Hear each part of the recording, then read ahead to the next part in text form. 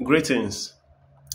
I want to tell you about the different types of hypertension in pregnancy and what they mean.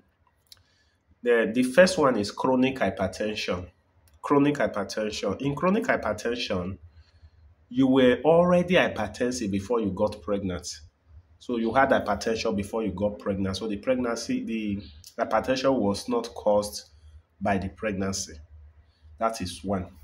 Number two, there is pregnancy induced hypertension. Here, you have hypertension in pregnancy, but there is no protein in your urine. You have hypertension in pregnancy, but there is no protein in your urine. That is pregnancy-induced hypertension.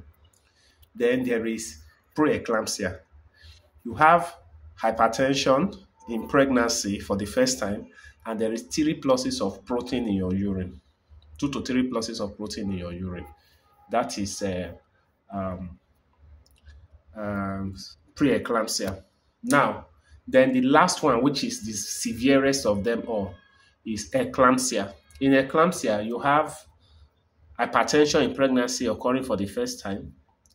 You have protein in your urine, 2 to 3 pluses of protein in your urine. Then what makes it severe is that you now have seizures. You have convulsion. So hypertension in pregnancy, protein in your urine, and convulsion. That's what makes up eclampsia. You get? Let me mention it again. The spectrum. The first is chronic hypertension. You had hypertension before you got pregnant. The second is pregnancy-induced hypertension. You have hypertension. You're having hypertension for the first time, right? And there is no protein in your urine, or sometimes there may be trace of protein though. The third one is preeclampsia.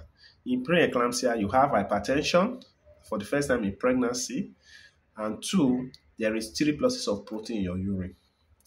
The third one and the severest of them all is hypertension in pregnancy occurring for the first time, protein in your urine, 2 to 3 pluses, and convulsion. That's what makes up eclampsia. You understand? If you have any of this, go to the hospital. Thank you and bye-bye.